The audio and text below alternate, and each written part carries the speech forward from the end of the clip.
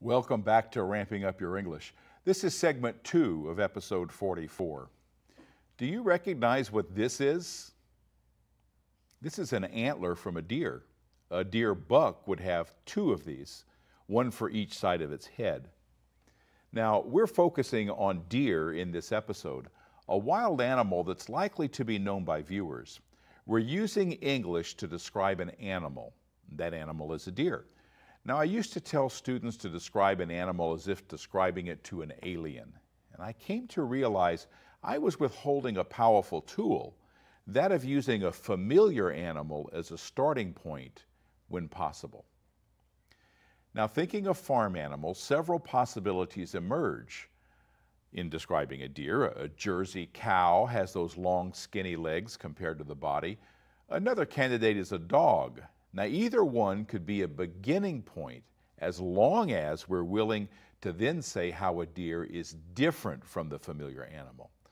Let's go ahead and use a dog as a starting point.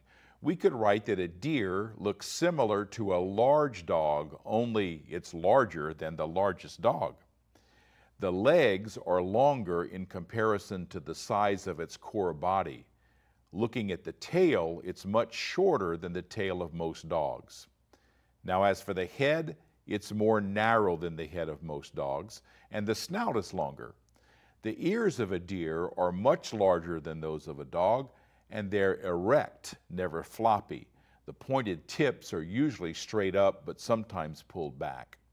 A deer's eyes are oval in shape, and the neck is long between its head and main body.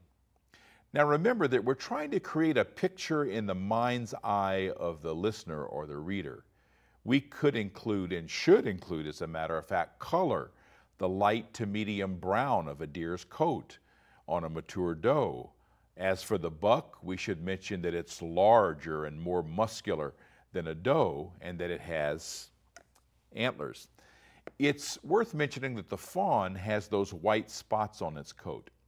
Now, black-tailed deer, like the deer in the video clip, have short black tails with white underneath and at the tip. Some people think in terms of weight, height, and length. These should all go into a description, but not until the more visual aspects. Now, let's look at some of the connecting words we used in the description. We used the word similar to make it clear.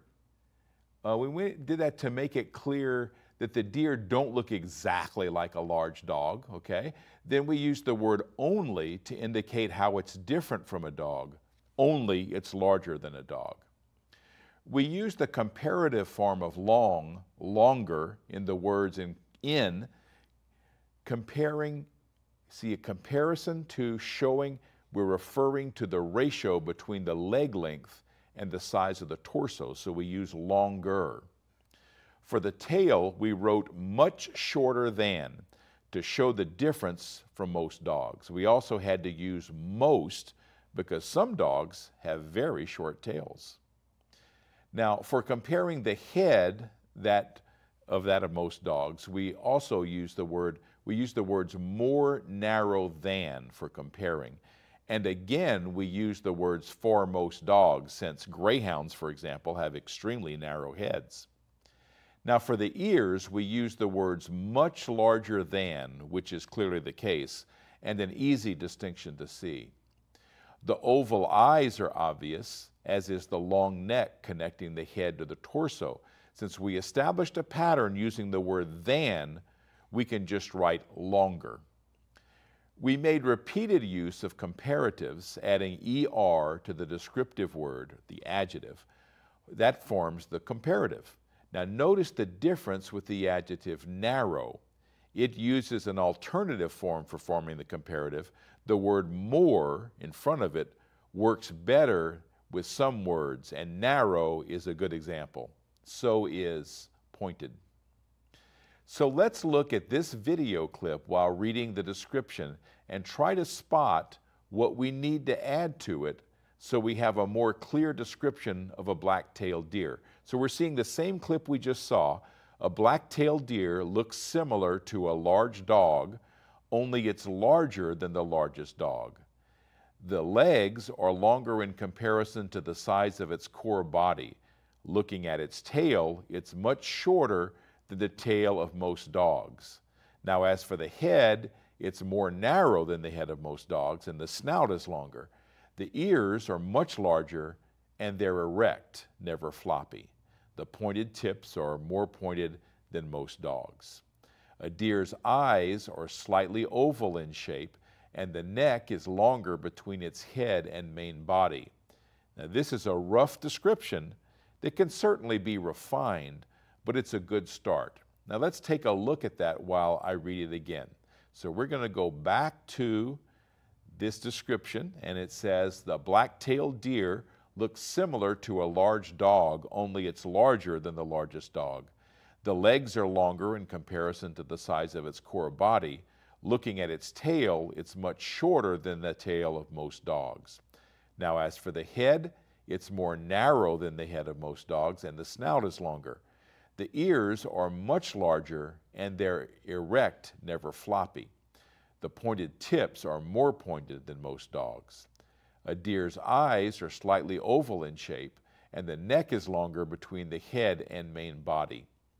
Now, I saw a few things in the video clip that could be added to the description. The front legs are shorter than the back legs. In describing animals, we have a special name for front and back.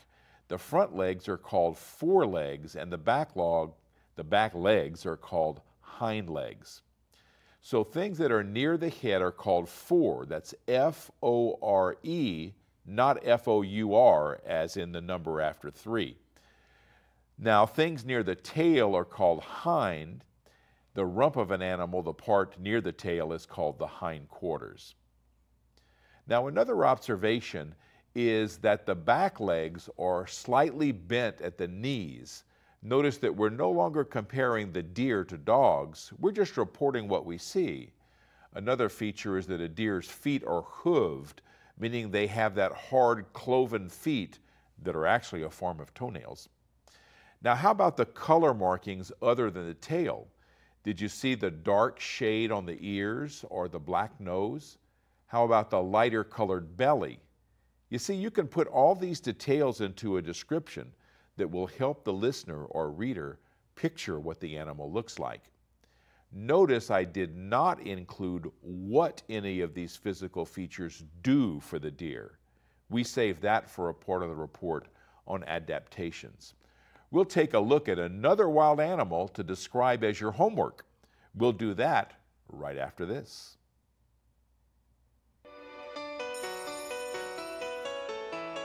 Organization that's doing big-time restoration of forests and stream banks.